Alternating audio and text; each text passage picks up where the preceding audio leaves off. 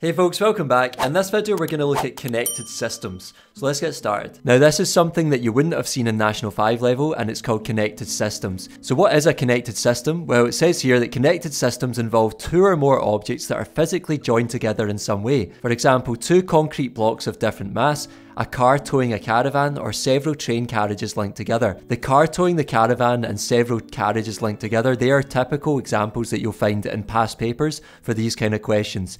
And you'll also find things like that in the worked example video as well. It should be noted that often when dealing with connected systems, tension must be taken into account. And in case you don't really know how to describe tension, tension is the pulling force of a string, rope, cable or chain. For example, consider a 2 kg mass connected to a 3 kg trolley over a frictionless pulley. So this is a frictionless pulley that can rotate, so it means that the string connecting the 3 kg mass to the 2 kg mass can move about this point. And it says here there will be tension in the string caused by both objects, which acts towards the pulley in both cases. So for the 3 kg mass we have the tension in the string acting towards the pulley at this point, and for the 2 kg mass we have the tension in the string acting upwards towards the pulley at this point. And you'll also notice a weight force downwards of mg due to this mass here. And this is just one example of a connected system that you might see. You might also see a situation where you've got two masses like this sitting side by side on a surface, and you could be asked to calculate the unbalanced force acting on one of the masses. And what you have to do there is actually find the overall acceleration of the system to begin with